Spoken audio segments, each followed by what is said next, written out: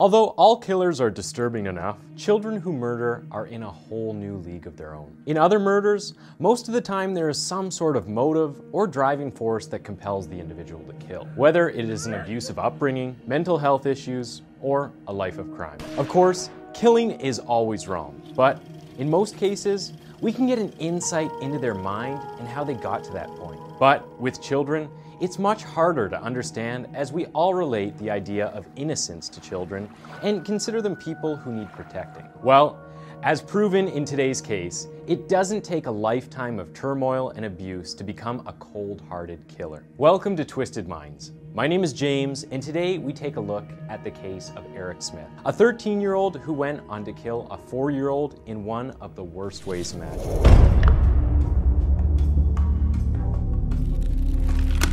Eric Smith was born on the 22nd of January, 1980 in Steuben County, New York, to parents Randy, Havnar, and Tammy Smith. During his mother's pregnancy, Tammy had been prescribed an epilepsy drug called Tridion. Now, this drug was known to cause numerous birth defects, but when Eric was born, he appeared completely healthy. When Eric was just a toddler, his father began claiming that Eric was not his own child and left the family. After Randy left, Tammy took a paternity test, which proved that Randy was the father. After this proof, Randy was forced to pay child support, but chose to stay far away from Tammy and Eric. Naturally, Eric grew up believing that his father had abandoned him, something Tammy wasn't shy to broadcast to Eric and others who asked. At 9 years old, however, Tammy told Eric who his father was, but contact was very limited. To make things just a little more messed up, Tammy started sleeping with Randy again, and they even had another child together. This turn of events meant that Eric would witness his father pulling up to take the couple's daughter out for the day,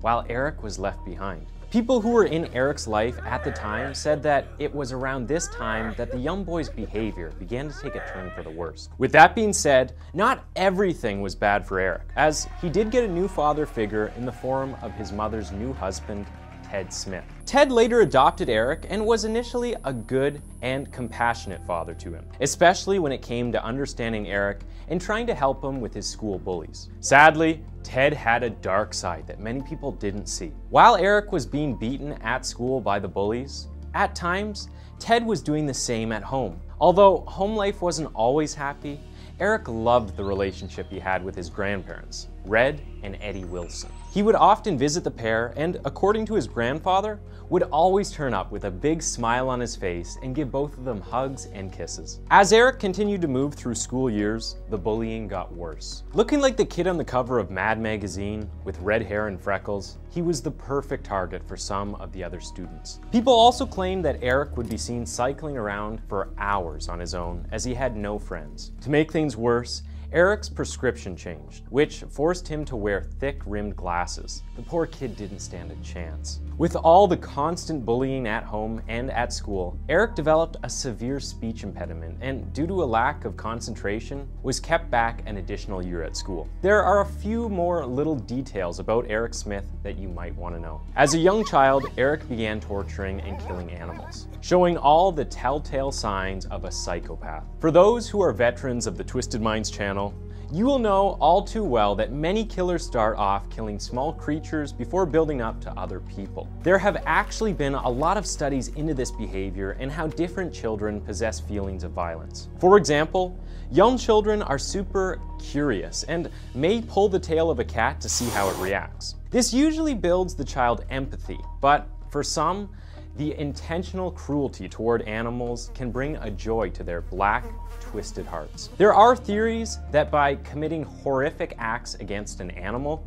a person can become bored and seek a bigger target to chase the satisfaction they once felt. Around the time that Eric began torturing animals, the young boy learned that he could have developmental delays due to the epilepsy medication his mother was taking during the pregnancy. By the time he was 13, Eric had only reached the 5th grade. Although Eric normally kept himself to himself, his mother did describe him as a sweet and helpful boy who had a bad temper. By 1993, all of the anger, sadness, loneliness, and jealousy he was feeling began to bubble to the surface. Nobody in Savona, which only had a population of 970, foresaw the gruesome acts that were about to shake their sleepy little town.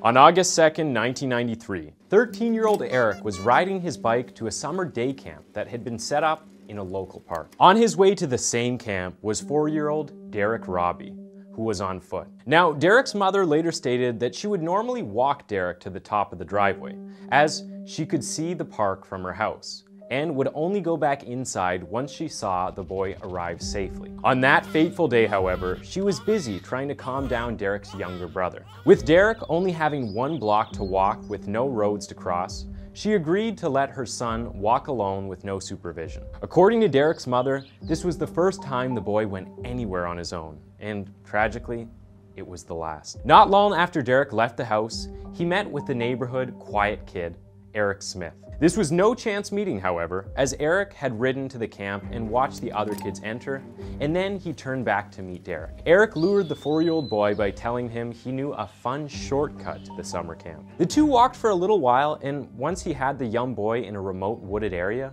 Eric punched the young child before picking up a rock and beating Derek with it. After that, he dropped 2 large rocks on his head before strangling him.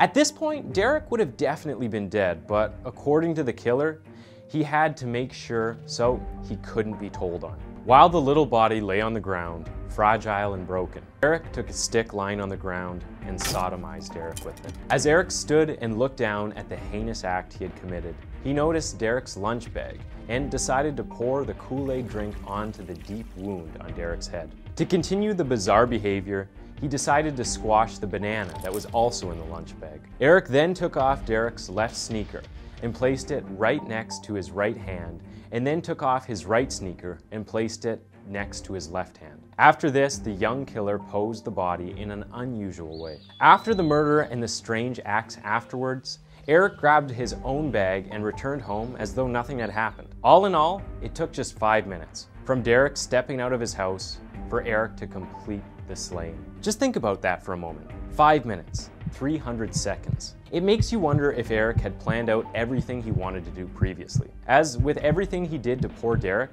there was no time to stop and think up the next cruel act. At around 11 a.m. that day, Derek's mother, Doreen, went to pick up her son from summer camp. When she got there, however, she was told that her son never made it to the program. Naturally, she rang the police straight away, struck by sheer terror. Derek was described as a good child and had never been out alone, which meant that his disappearance was extremely suspicious. The search party for Derek involved over 300 people, including people who worked at the summer camp, the police, and neighbors, including Ted and Eric Smith. Derek's body was discovered hours later, with the wounds being even too much for the police to handle. Because of this, the Robbie family were told not to see the body. Around this time, Eric's grandfather had a suspicion that something was wrong with Eric, believing that he was hiding something from the rest of the family. At first, Eric was not seen as a person of interest, but he decided to go to the police station to discuss the murder after his grandfather urged him. Eric first told police that he had not seen Derek on the day of his murder,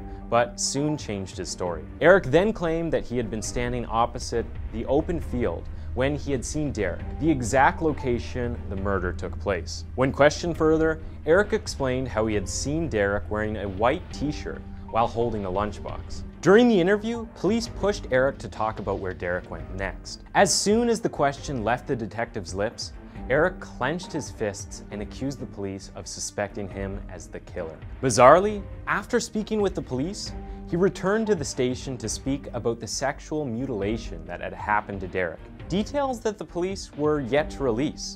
Even though Eric's behavior and knowledge of the crime were incredibly suspicious, the police let the boy go home, as they were worried he may have seen the body or the murder, but didn't want to say. The next day, they asked Eric to cycle his bicycle up to where he had last seen Derek. Eric was happy to oblige and rode them to the location where he first saw the young boy. It was in that moment that the police realized that he could not have seen the body and the damage done to it where he stood, because all the bushes that were in the way. To add more evidence against Eric, the police were told that Eric once asked what would happen if the murderer was a child. The woman who answered said that the child would need psychiatric help. After hearing this, Eric followed up by asking about how DNA testing worked, a question that didn't get an answer, either out of lack of knowledge or the disturbing notion that they could be facing the killer of a 4-year-old child.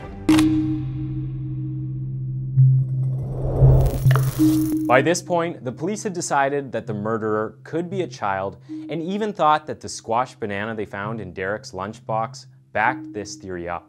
Because what adult would think to do that mid-murder? As a test, a woman from the community was asked to go to the local shop and buy ice cream, nuts, bananas, and syrup, and told the local children she was going to make sundaes. Out of all of them, only one child asked for no bananas: Eric Smith.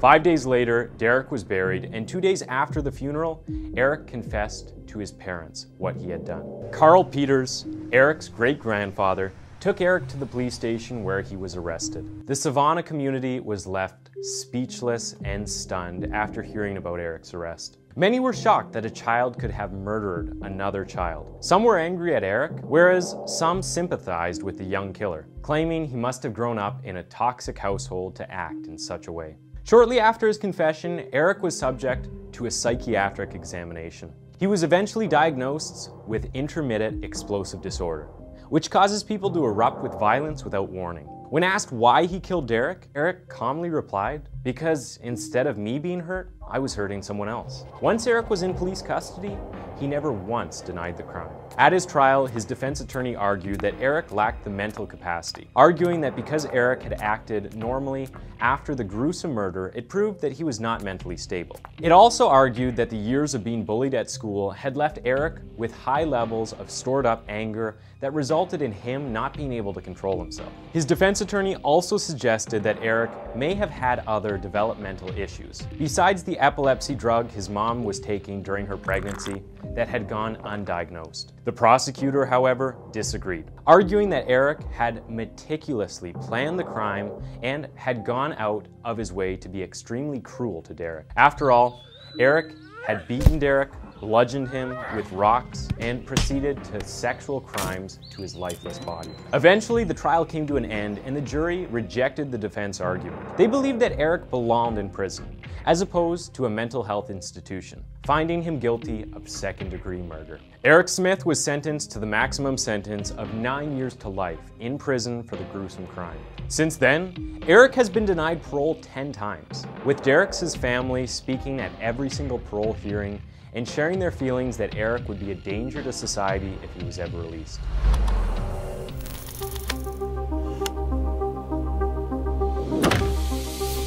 On October 5th, 2021, Eric attended his 11th parole hearing, which became his last, as the 41-year-old man was granted freedom. At the hearing at the medium security Woodbourne Correctional Facility, Eric said that he had become the bully he disliked, and that the moment he saw him, he knew he wanted to hurt him. He also said, "I know my actions have caused a terrible loss in the Robbie family, and for that, I am truly sorry. I've tried to think as much as possible about what Derek will never experience. His 16th birthday, Christmas, owning his own house, going to college, graduating, getting married, his first child. If I could go back in time, I would switch places with Derek and endure all the pain I've caused him. If it meant that he would go on living, I'd switch places, but I can't." 2 days after the hearing, board members had considered Eric's age at the time of the attack, the childhood abuse he experienced, and his clean prison record. After 28 years, Eric Smith was granted release after being told, "The ruling should in no way be construed as excusing your heinous behavior of mitigating the terrible loss of life you caused." This ruling obviously came as an upsetting surprise for the family of Derek, who had petitioned and rallied against the release of Eric Smith for decades. In an interview, Derek's father, Dale, said that because his family is having to serve a life sentence for losing their boy in such a horrific way, that Eric's sentence should be a life sentence too. When asked what he would do after his release, Eric said he would go to live with his mother, while waiting for his fiancée to move nearby. He also said he would use his prison training to get himself into an electrical or carpentry company. Just an ordinary life after years of infamy. Of course, Eric will no doubt have a name change to avoid his grisly past and may even choose to leave his state to start a new life. This means that before long, unaware customers could have an electrician or carpenter working in their house who has spent the majority of their life behind bars after brutally killing a 4-year-old boy. Although the crimes were truly heinous, there is the argument that life in prison strips children of the chance at rehabilitation. There is also the argument that their mental health should be dealt with, rather than just locking them up and throwing away the key. It is believed that on any given day, 60,000 children under the age of 18 are locked up in juvenile detention centers in the United States of America, with many of those spending the majority of their lives behind bars. After hearing the story of Eric Smith, I would love to know your thoughts in the comments section below about child killers and if, despite their young age, should they ever be allowed to walk free? Thanks for tuning in to Twisted Minds. That was the case of Eric Smith, and why don't you go ahead and click on one of the 2 videos on your screen for another one of our videos.